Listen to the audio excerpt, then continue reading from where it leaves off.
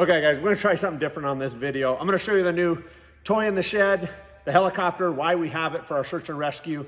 I'll even tell you one of the stories about the time we found a guy frozen solid, absolutely scared us to death. And a little bit about the chopper, what we're gonna use it for. I hope you like this, it's a little different. Back to work. It's physics, math, and engineering. Machine it, draft it, build it, test it, break it. Every time something new gets built, the entire world advances. Laying in bed at night, it's designing new parts, designing new suspension, designing new wings.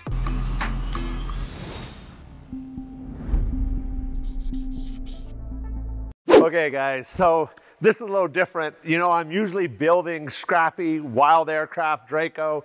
Today I'm not doing much building. I'm probably throwing a couple of new watt lights on this time. But I want to give you a quick tour of the helicopter, what I've been doing. Normally I'm building a plane.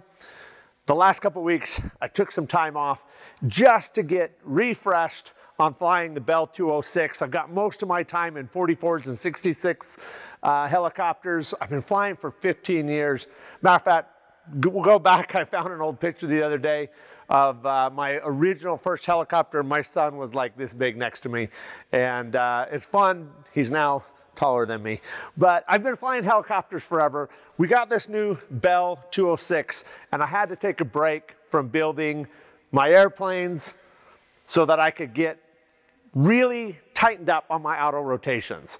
So I'll tell you a little bit about auto rotations and then a little bit about what I use the helicopter for. So auto rotations is just practicing, for those of you who don't fly helicopters, is drop-in collective, which disconnects the blades from the engine, and you take the helicopter down as if you have a complete engine failure. The auto rotations I wanted to get fresh on is what's called a fold down auto, which means we never re-engage the engine to the blades and we take it all the way down to full touchdown.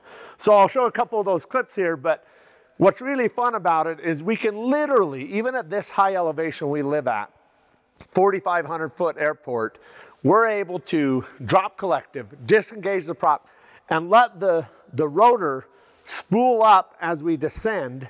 And we're trading the engine energy in the descent to rotate the blades. And as we approach the ground, we start pitching the blades, pulling collective, pitching the blades to arrest that descent. Now, we're now trading rotational energy we collected on the way down to lifting force by pitching the blades, but that rotational energy is dissipating really fast. At this elevation, we have about 3 seconds to stop the fall, arrest it, lower the nose, and set it down. And so that's what I wanted to practice. That's what I've been doing. What's really fun, and I missed some of the funnest ones, we did basic run-on landings where instead of coming to a full stop, we slide them on. But I really wanted to focus the full down to a full stop. We also did some reverse auto rotations where we actually simulate the engine out and then trying to land on a spot behind us.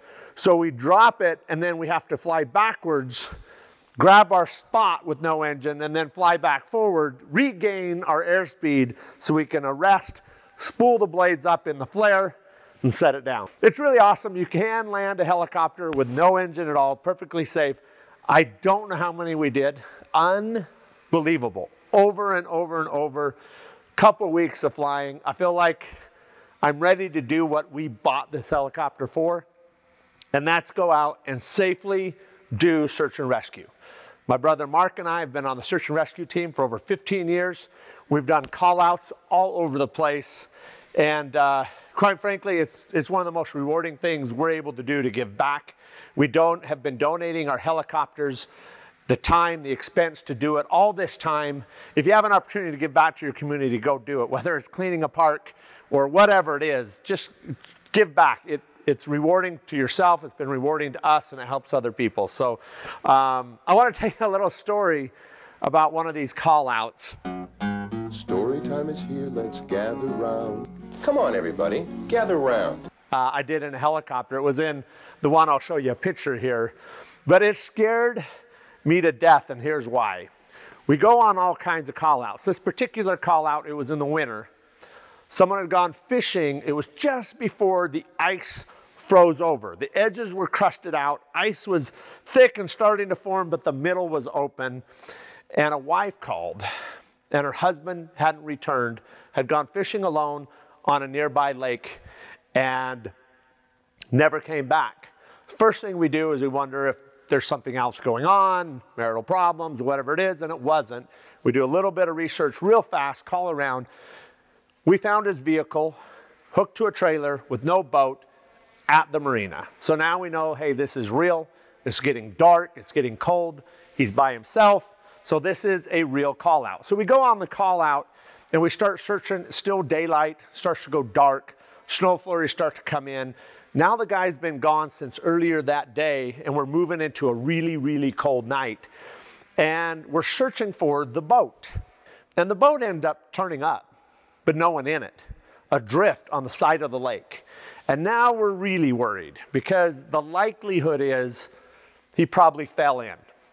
And we know that we're approaching, if he had fallen in the water earlier in the day, the chances are he may likely not have made it. But we never want to give up, and we push all the way through until whatever it is that causes us to have to shut down for safety reasons and go home. Well, this particular time, the night got so late, the waves started to pick up. It was getting rough, forecast to get worse. The boats all came off the lake that were doing the search. We're still going in the helicopter.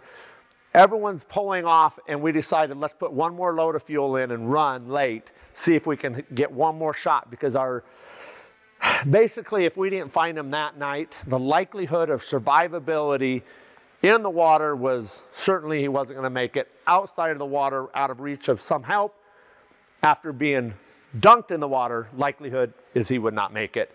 Probably likely he's already gone. So we went out and we went for one last run, and just randomly we passed across this island. It's we call it Bird Island.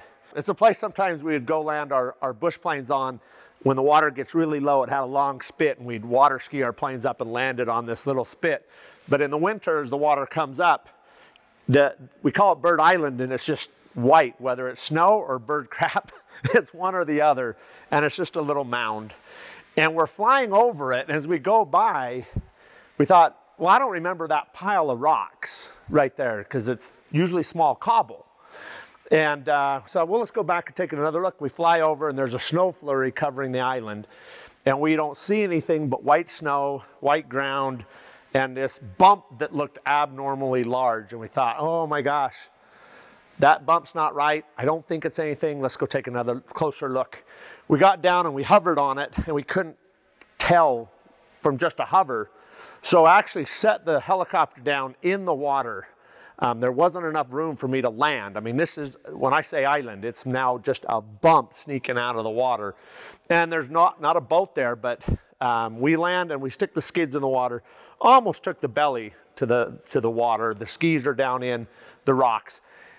And we send out my friend Dave, who's with me, to go take a look.